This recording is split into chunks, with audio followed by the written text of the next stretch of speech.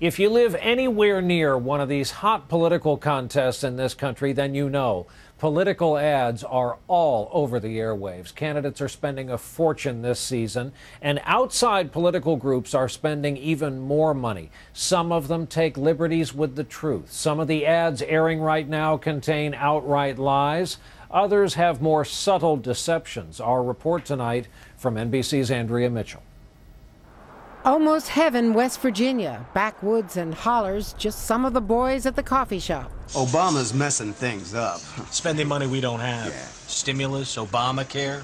Yeah, and Joe Manchin supported it all. In fact, the commercial was shot in South Philly's Oregon diner, far from country roads, with actors told to wear, quote, a hicky blue-collar look, jeans, work boots, flannel shirts, and John Deere hats, misspelled, preferably beat up. Hi, America. It's Damian Muziani here. One of the actors, Damian Muziani, has played a lot of roles. Final decision, Damian? Yeah, all of those are my final answers, yes. Even appearing on Saturday Night Live.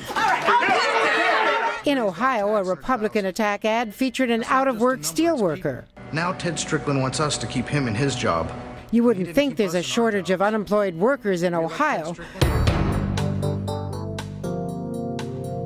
but they hired an actor right out of Law and Order, and some other roles we can't show you on family TV. In some cases, the same actors pop up in different states, here as undocumented immigrants in Nevada and Louisiana.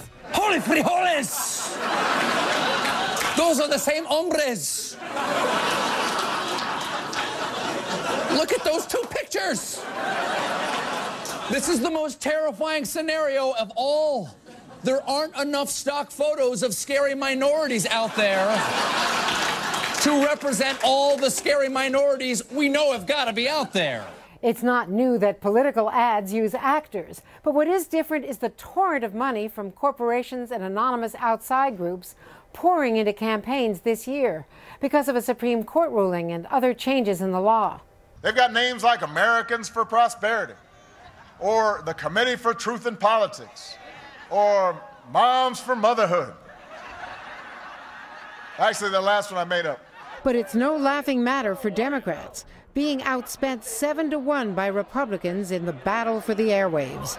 Andrea Mitchell, NBC News, Washington.